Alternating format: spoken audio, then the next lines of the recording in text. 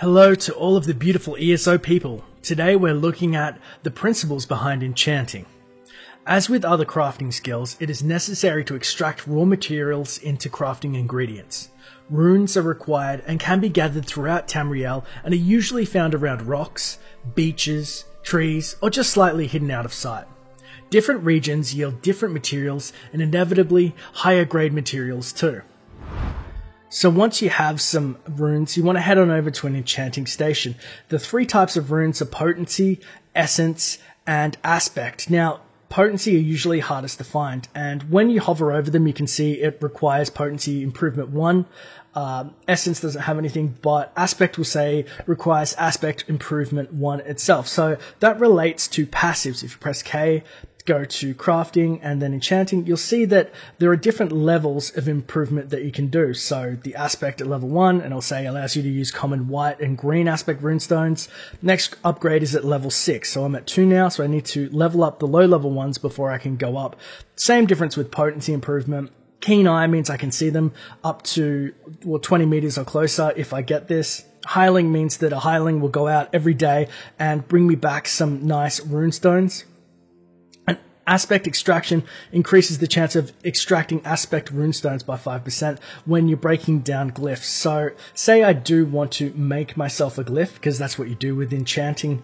You basically put the runestones together, make glyphs, and then add them to armor, weapons, or jewelry. So if I add Jojota, Rekeeper, and Potency, what we're looking to do is make a rune phrase or word. So I'm going to press R and craft it.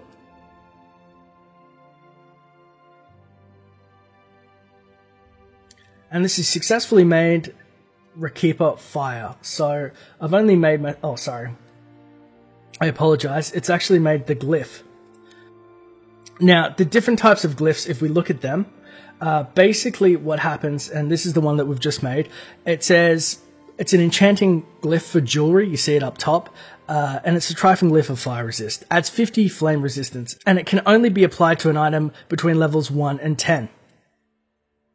Now, if we look at these other glyphs, we can see same difference, except this one's a weapon glyph, jewelry glyph, and armor glyph. So that means that it can only be attached to armor between 1 and 10. This adds 10 max health. So in theory, we might not be able to attach this because obviously it's already got a special unique trait to it. So let's find something that's armor and enchant it that's white. So here we go. Adds the 10 max health.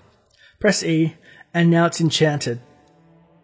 The other thing that you can do is go back to the enchant station and say, hey, I want more runes out of glyphs. Say if you've got spare glyphs, so you can break them down. You press E to extract a glyph, R, and that will break it down.